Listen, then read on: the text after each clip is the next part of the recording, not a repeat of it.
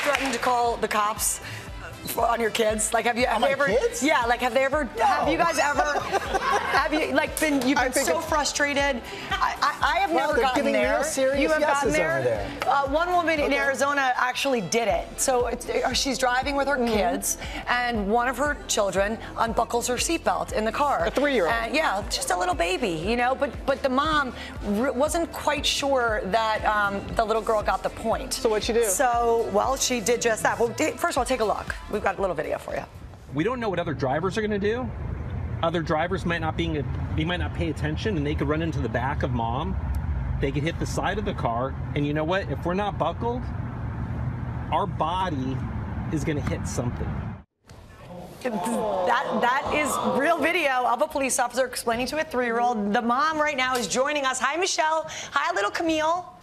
Good morning. Joining us from Arizona. And Michelle, I think everybody wants to know, did you just feel like you were not getting your point across when you were explaining the importance of buckling up?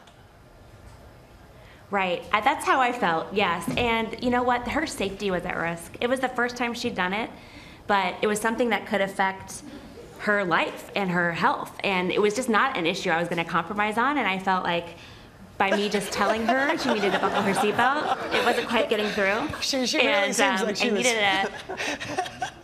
Camille! She's kind of sick of hearing me talk about it. I was gonna say, no. Camille, did you understand what the police officer was talking about, Camille? Did you understand what the police officer was talking about? Yes. Yes.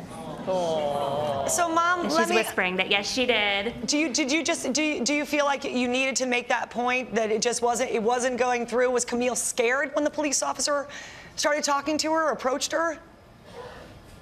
Well, you know, I called the non-emergency number for the Scottsdale Police Department after we got home and after I just wasn't quite sure she was getting the message. 2 days later, I had made an appointment with the officer. We went down to talk to him. And he and his partner came out and they talked to both of my kids at their level. They clearly had done this before.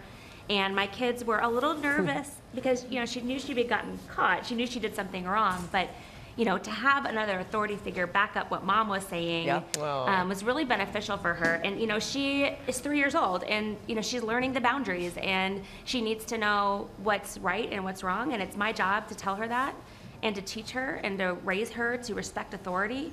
And so any nervousness she felt towards the police officers was out of respect and the fact that she knew that they were right.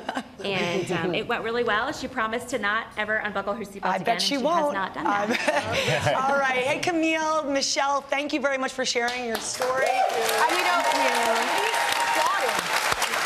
This move. The police said, that's fantastic. We're happy to do it. If we have time and we're not, you know, chasing down a real emergency.